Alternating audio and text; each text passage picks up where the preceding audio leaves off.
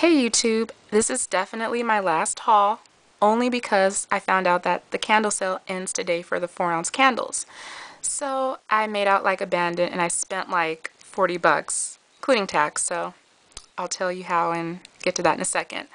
But I stumbled upon a new fragrance, I guess. It's called Winter Cabin. And this seems like it was an outlet fragrance. I remember like Winter Glow or something very like Winter Night, Winter, something like that. But this is a new one. And it's the top one right there, of course. It has like chestnut and cinnamon and clove.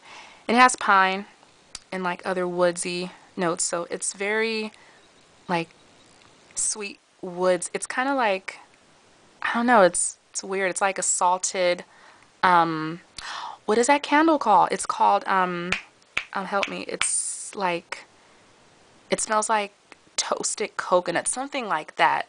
It's a test scent that I can't put my finger on, but whatever. When you get it, let me know what you think. And I got fresh balsam because I love it. It's fabulous. It's perfect. I hate twisted peppermint, but I bought it for a specific reason. I bought it because I wanted to actually burn them and then see what was happening because, I used to like this scent. I don't want to just give up on it. I mean, I have, but, And 3 candles plus 3 candles is $10. 3 for 5. And then I got my Stress Relief Eucalyptus Spearmint body wash. I love it. It lathers well. It energizes me. It, has that little zing, so it, wakes me up in the morning when I shower with it. I take like hot, crazy hot, thorough shower. So yeah, that was 10 for that. And then I took advantage of the candles. I got a fireside because it burns well. It's, masculine, woody. It's kind of, it has a semi-sweet element, but I can't really detect what it is, but it's really good. I've loved it for years. They used to have this in like, and they still do. They have it in oil and room spray. Okay, and then I got an evergreen candle. Now, evergreen's very weird this year because it used to smell a little bit like deeper. It had like a deeper evergreen tone, almost like sickening a little bit because if you use it a lot, it kind of smells like bug spray and what do you call it, cologne. But this year it's kind of subdued, and I mean I like it, but it burns well, so whatever. I actually have the 4 ounces saved that were like $2.73 this year for the semi-annual sale, so saved up on that and stocked up on that. And of course I use my little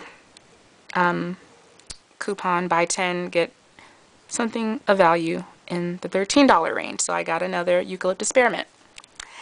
And then I got candles, more of them.